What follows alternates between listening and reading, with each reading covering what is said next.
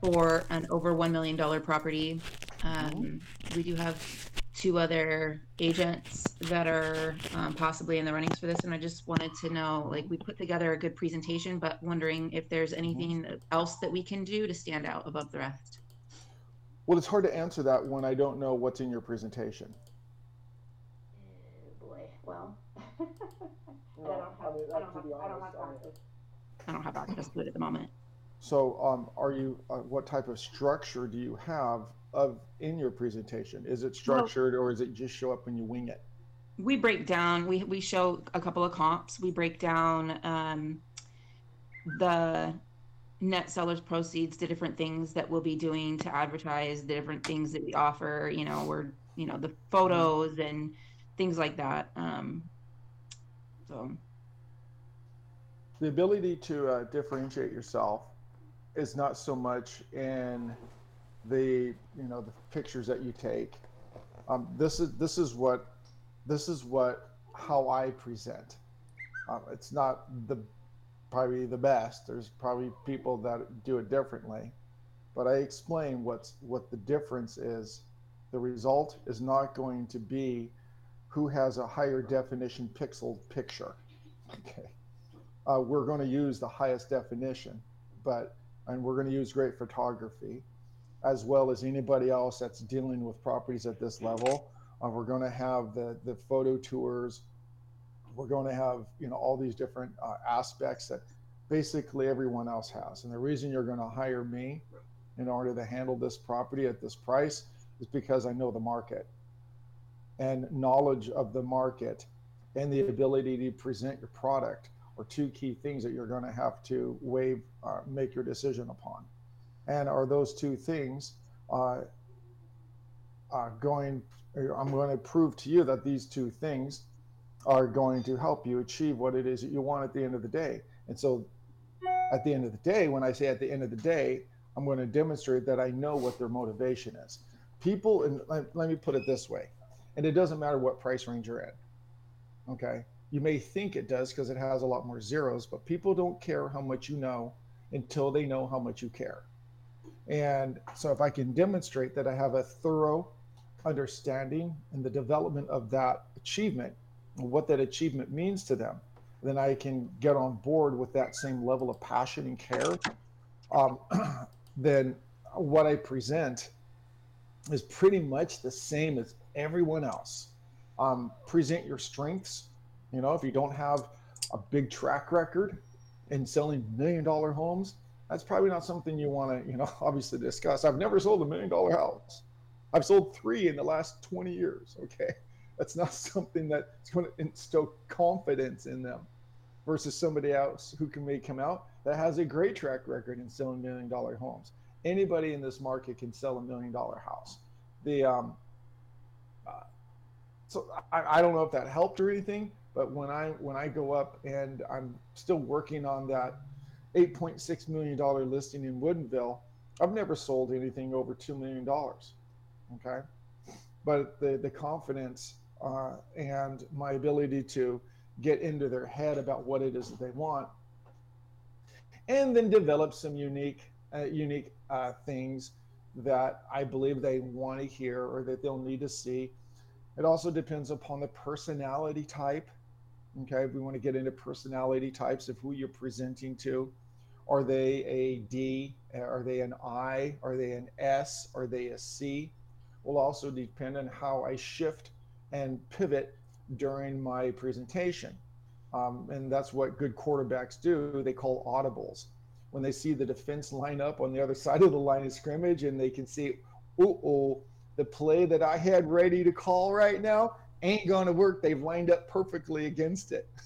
So I'm at the line going, 24, turkey two. That means, okay, we're not going to run the play I had in plan. We're going to run turkey 2. That means somebody's got to move out around this way. And so I'm going to read their audience and then present to the personality style, if that's helpful.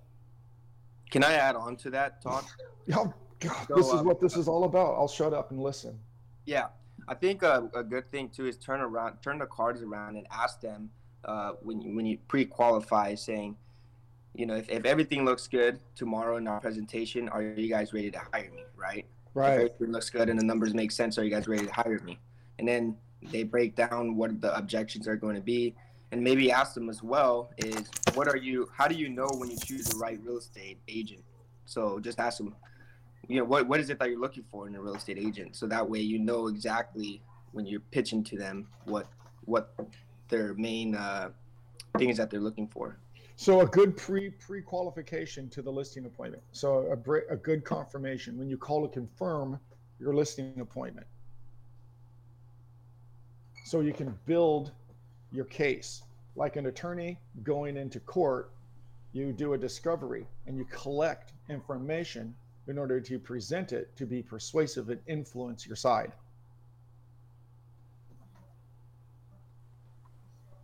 How did you get the list? How did you get the lead?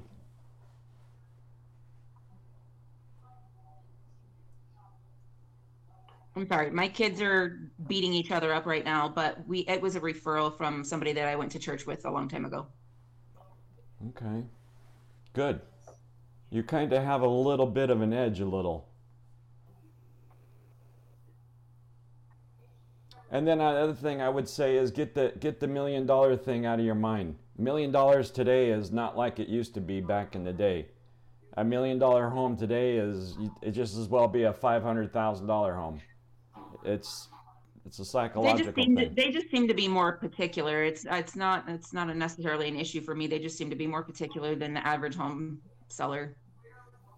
What were they? Well, they're interviewing brokers, and that tells you all you need to know. If somebody says, Todd, come on out, we'd like to, because I've heard of you as a referral, and then I discover that they are interviewing, tells me everything I need to know in preparation for this event.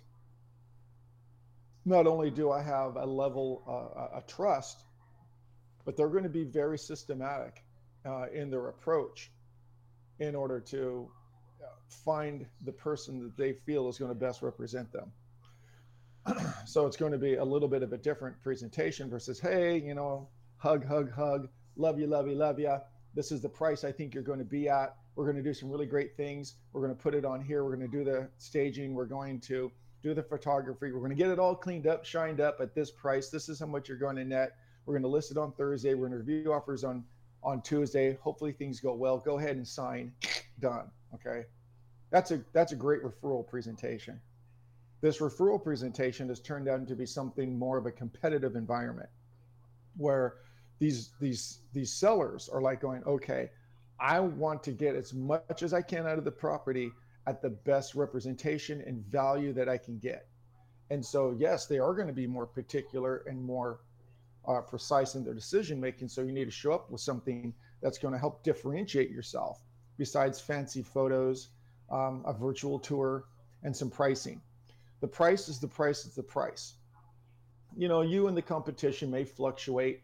I typically, when I'm presenting and I know I'm competing, there's going to be, a couple of different types of real estate brokers that you're going to meet and talk to. And as you probably already know, because people at this level happen to be know-it-alls, typically, meaning their internal decision making. They make the decision based upon the information they know, and they're not going to take anyone else's advice on these matters at times. And so when I'm presenting to an internal, or I believe that their internal decision making is like, who am I to tell you? I'm sure you already know. And then if they deny what I have to say, they have to argue with themselves from being right. So it sort of puts them in a corner verbally. And so, in this scenario, Jim, who I'm sure you already know, who am I to tell you that there's three different types of agents. One, that they're going to reduce their commissions to get your business like that, and it's going to reduce their available services. Second, a real estate broker that's going to overprice your home in order to get your business, to win you over by overshooting by the thought of additional money in your pocket, which is very attractive and sweet. And then there's a real estate broker that you're trying to interview to navigate where are you going to find that sweet spot in between. I am not here to necessarily for two things. There's two levels of this relationship. One is a business relationship, and the one that we're going to create as a result of doing business together. And that's how, Megan, that's how I begin to separate and help them understand that I'm not going to be the one without telling them that I'm going to overprice the property, get the business. And I'm certainly not going to be the one that's going to undercut my prices to win you over and provide you less services in the end. And so this is some of the dialogue that I'll use in situations that come up. These are some of the audibles that I will use in presenting. Another part to this is knowing the numbers. You've got to study the numbers. And not just so much the numbers about the property that is being the subject property, but all the properties in and around a 15 to a 20-mile radius that have sold over $1 million. Particularly in this case, I believe it's a view home on some acreage. And so I'm going to be researching up in Stanwood. I'm going to be researching up on Jordan Road. I'm going to be looking at Lake Stevens. I'm going to be looking at Granite Falls. I'm going to be looking, out in Tulalip. I'm not going to go any further south. There's some really nice view homes up on the hill in Marysville that have shot in over $1 million. And I'm going to take a look at a blanket of properties that have sold over $1 million. So I'll show up and say something like this: before we narrow down on the property here on your price, I want to let you know that there have been 14 homes that have sold in the last 2 months that have been between $1 million and $2 million. There have only been 3 houses that have sold in the last 4 months above $2 million, and there have been no sales above $3 million in the last 8 months. I'm going to have that. It's going to be on the paper, but I'm not looking at the paper. The paper's on the table. I'm going to be regurgitating that information, and they're going to like, oh, that guy knows this freaking $1 million market. And I go, that's what's going on here in your general area for properties above the $1 million mark. As you can see, there's clusters of properties. Now, as we narrow this down for view properties, and I'm just going to continue to narrow it down, so I understand. So here's another part to marketing properties at this price range, Jim, is that you have to know where the buyers are coming from, okay? I've researched this information. A lot of these buyers are not coming from this local area. They're going to be coming from the South Snohomish and King County markets through an migration for economics, and economic migration. And your economic demographic of buyer is going to be very particular about this. So we're going to watch very carefully and use very careful linguistics and phraseology in order to attract the correct audience that will pay the millions of dollars that this house is going to be valued at. So understanding the audience, your audience is not going to be one that is going to want a bluff property. Depending upon the usability of the acreage and the other amenities, I'm going to build a case so I understand how to communicate the value of this property to the audience. Because if you take a look at these 13 homes that have sold in the $1 million plus range, all of them have a unique special part to each single one of them. And if you want to diagnose, if you want to go a little deeper, I can take a look at some of these phraseologies and the linguistics used on these marketing in order to attract the right buyer to pay the highest possible price for your property in the shortest period of time with the least amount of hassle to you. That's what you're going to hire me for.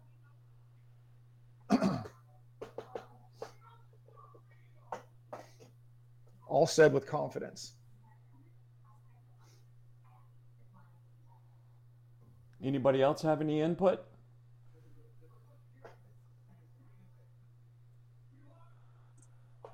It's also it also is has great multi-unit features. You could definitely turn this into a multi-unit with basically no money. It's got 2 entrances, 2 kitchens. It could also be ADU if you just put a small ramp on the front step. Okay, so you're talking about so oftentimes if I hear you, people believe unique properties bring more money, and when you say could be or could use, it's hard to sell potential if it's not already currently there. And so with unique properties, having that explanation on how this property is intended in its current use and how it could be used are key features that we're going to identify in the remarks section.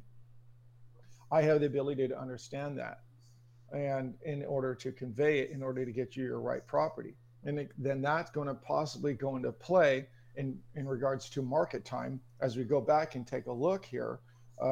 Jim, in the scenario, these homes have been selling in this price range between 13 and 26 days.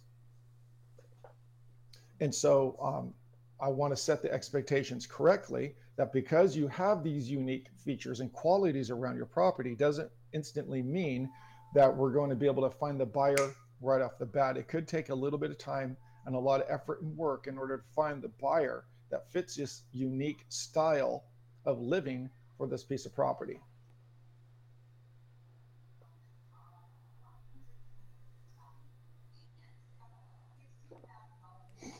Oh, I'm ready to do a listing appointment right now. Yeah, you is. I love this topic. What'd you have, Doug? I'm not necessarily experienced in this particular listing presentation mode, but I guess it's true with all sales is that, people don't care about your charts and your facts and your figures. They don't care about how much you know until they tell you they know how much you care. And, it should be made personal to them. You should make a friend. And, people don't buy, everybody's going to come in with the same basic numbers and the same basic listing agreement and the same basic, plan of attack. They need to buy you. So in the discovery phase, find things in common and then use those to your advantage. Make a friend.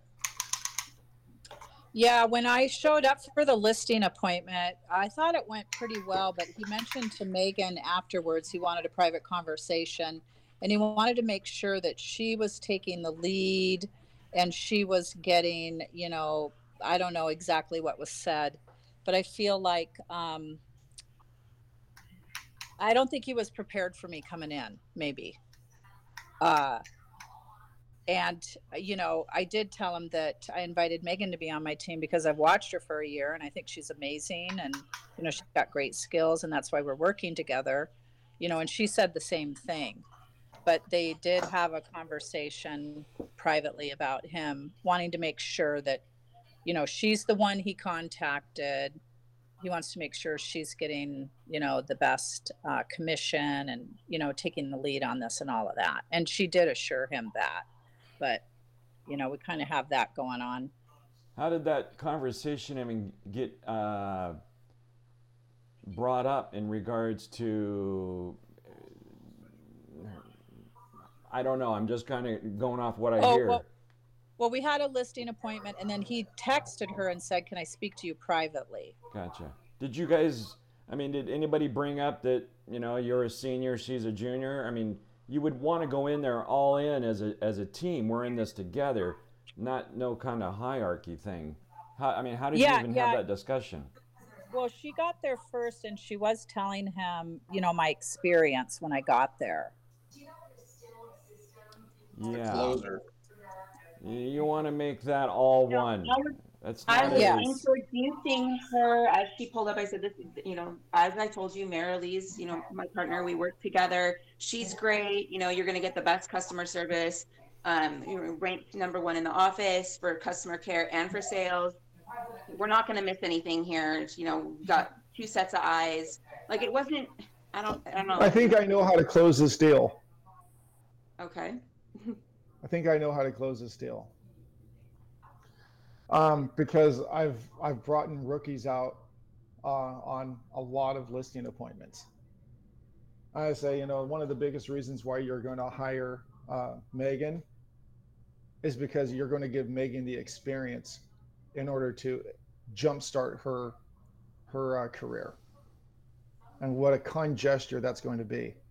And I'm going to be sitting in the background pushing Megan to learn new things as we move forward to get this deal done.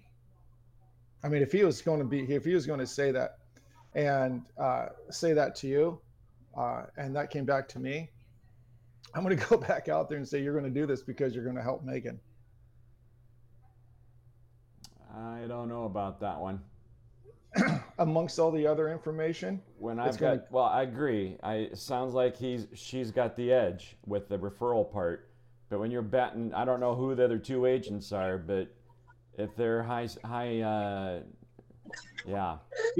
I think in this case, and I think because I feel based, that's how I'm thinking. I'm thinking based upon a feeling and an intuition Yeah. that, what would you rather do if the numbers were the same, Jim?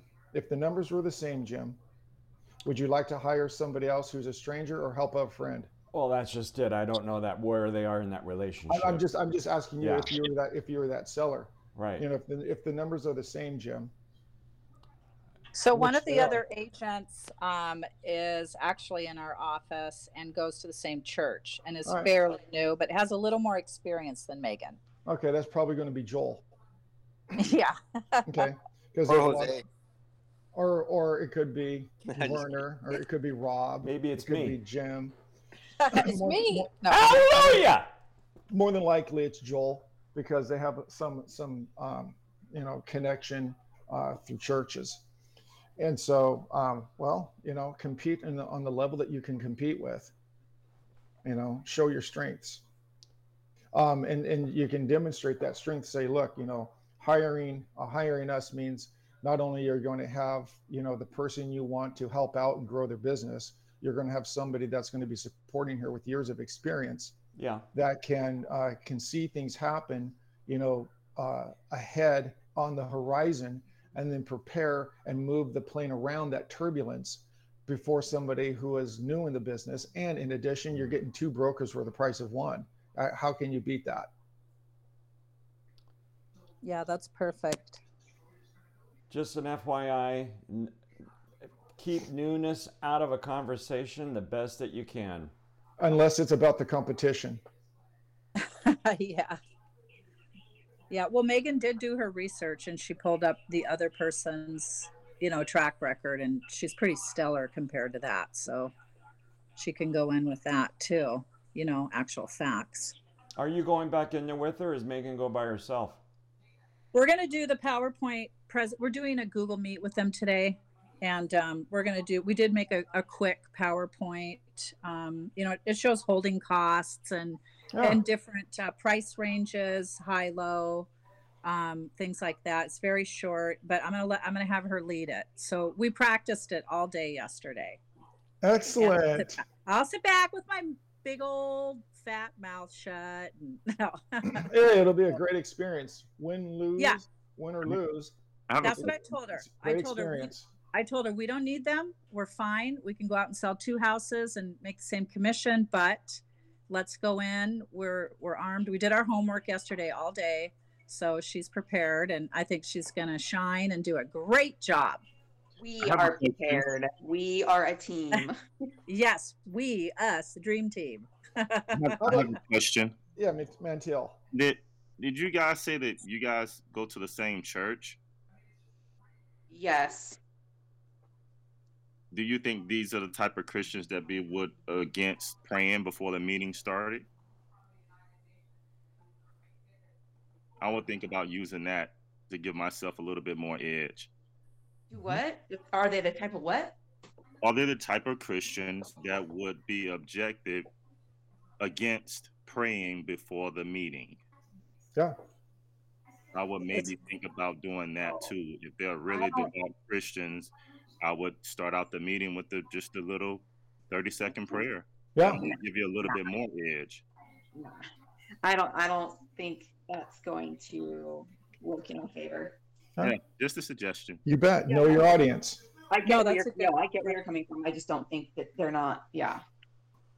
Know your audience. That's a good suggestion. Yeah. He's point. A smart guy. Smart guy. He's got a lot of stuff, way more stuff than his wife. He's a collector, and he knows stuff. He's a techie guy. And I liked what you said, Todd. Like, he's already, he's got it in his head. He's the expert. So he needs to convince him own self, you know. And I think like you said, also let him know we care, which I do, of course. My whole business is based on that. You know, and that he is supporting Megan. You know, we both want to support Megan. That's why I invited her onto my team. And that's why he wasn't shy about that from what I understand. And so what he did is, our greatest weakness is our greatest strength. He exposed a little bit. And so, I mean, that's a strength and a quality that he wants to, his weakness is that he exposed his strength. Right. I get that. And so, you know, you may want to leverage that a little bit in order to help influence an outcome that will serve everybody in a positive direction. Yeah, maybe we should just start out with that. You guys are going to present the way you're going to present. Yeah. Everyone here is just giving you different ideas and different approaches.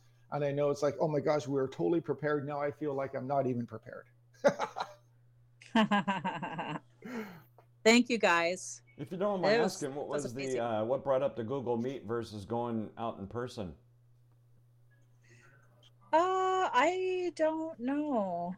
I don't know. I mean, I think we just suggested it. We'd already been out there once, and I do have a pretty nice presentation I put together, so we can just. And he's techie. He had like they're just a very busy family. Yeah, she's been sick. Yeah, I'll give you a suggestion. I will provide a suggestion.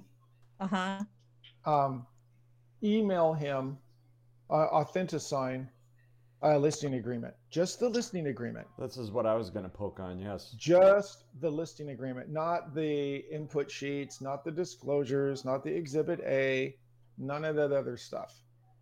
Just the listing agreement. I'm sending you over in a listing agreement for you to review and sign. Before our meeting? Before, or be ready to send it right there, because you want to get the signature. Okay. That's what I was going to poke on, is how do you make the ask if you're doing it over video? I mean, how are you going to close it? Very, very complicated to do that. Well, see, I went in like he was our client, and Megan sent him over the seller disclosures to fill out, you know, the utilities and the FERPTA. And then he was like, whoa, wait a minute. Yeah. So being a techie guy, it'd be something like this. Hey, Jim, are you familiar with DocuSign? Yeah. Okay, of course you are. We use a similar system called Authentisign. DocuSign, Authentisign is the same thing. I'm going to be sending you over the agreement for you to review and sign. Please let us know, and we can get this process started. I would have already assigned a timeline based upon our discussions, and so by March 3rd, hypothetically, March 3rd, we'll get your home on the market, and by signing this DocuSign that I'm going to send to you, it's going to get the ball rolling so we can start setting the stage for the grand opening on March 3rd. Okay. Mm-hmm. Yeah, I do have that in the PowerPoint too, our plan of action specifically for them, and the date we want to launch and why we want to launch on that date. Yeah, and then have that listing agreement. I'm going to send you over the DocuSign immediately, review it, sign it, get it back, and put us to work. That's how you do the ask. Okay, we'll do that. We'll have it ready on another laptop, and Megan can hit the button. Hit the button. Rob, Rob, do you have any suggestions as a listing broker? Sure. I missed the first 10 minutes, so maybe it's already covered, but I would say that if you're from my experience, that you've went there once, now you're going in again, and probably this is could be your last shot. I could be wrong, but if you get to the end and they're, I'm going to send you over a listing agreement, and they start, well, no, let us think about it. We'll get back to you. Maybe go through the, you need to think about it. Go through that together with them. What is it you need to think about? Are you happy with me? Are you happy with the company? Are you happy with, however you want to say those questions? and then address each one of those. And then the last one I always ask, okay, well, if you're okay with all those, is it the commission? And then they say, well, yeah, it's the commission. And then or whatever it is, then I address it through those series of questions. And another thing I always ask people throughout my listing presentation is I'm asking them questions to find out what's most important to them about this process. And one of the things I say is, what's the biggest challenge that you're facing when it comes to choosing an agent or selling a house? It depends on the situation I'm in. But in this situation, multiple agents, I would ask them, what's the biggest challenge you're facing when it comes to choosing an agent? And put it back on them. Let them say whatever they're going to say. Ooh, and that's a then good one. hone down on that.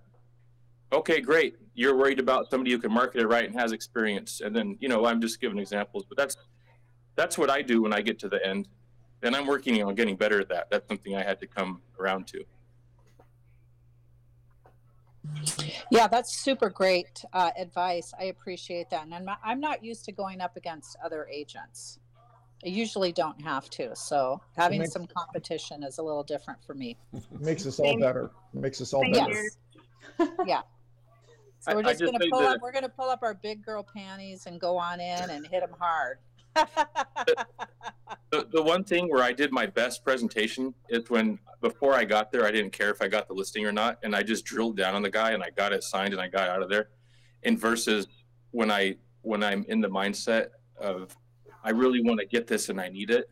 And so I'm working on that with myself as I have a listing appointment on Monday and I started going through the numbers and I was like, this lady might be a little off. And I was like, you know what? I'm going to go in there and I don't even care if I get this, and I'll do the best I can and try to get it signed. So that's what I was telling Megan. We don't need it, but I was thinking, we're going to go in kind of soft and ask some questions. Now I'm wondering if we should just go in and drill down, because he's a drill down type of guy.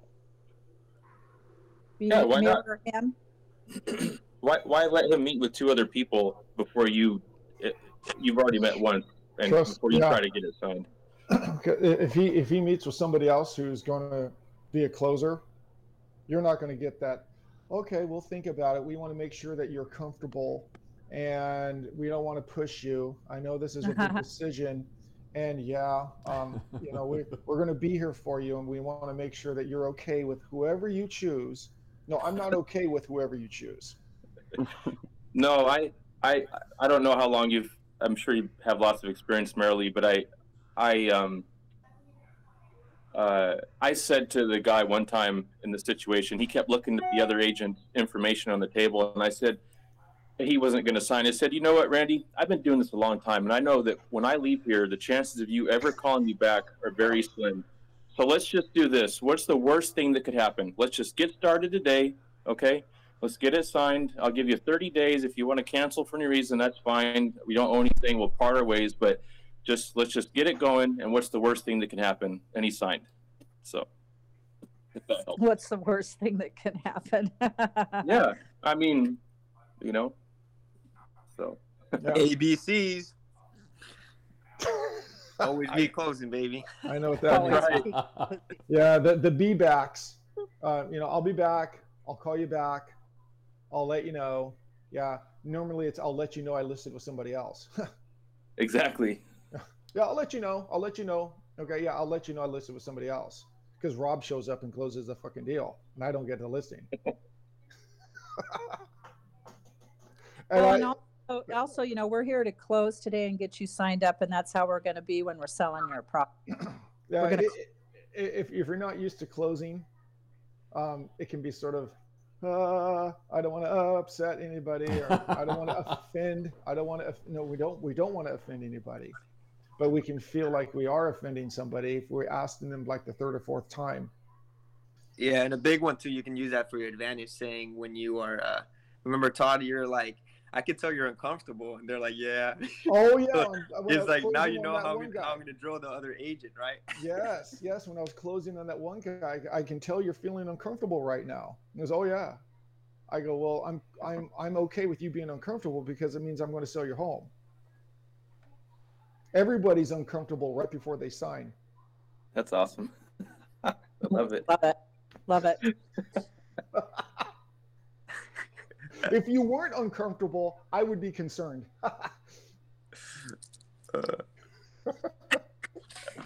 That's funny. I love you guys. Yeah, Right on. good All right, stuff. man. I'm gonna get rolling. It's a Thursday today.